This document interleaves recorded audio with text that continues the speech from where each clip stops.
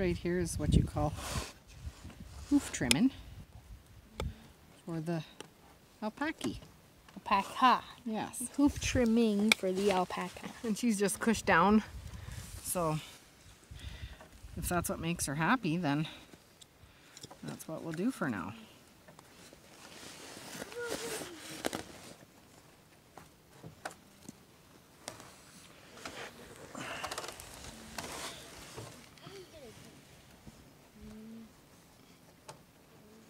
What's it like to trim them, dear? It's like toenails, kind of, sort of. Oh. So not like a hoof at all? No. Softer. Oh, yeah.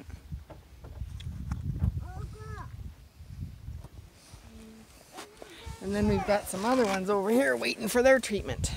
Everybody's getting dewormer, nail trimming, and some medicine for their nose. They got a little bit of a fungus on their nose, so we got to take care of that. There's the mama. She might spit on me. Hi, Coco. We're gonna fix your nose up? Yeah?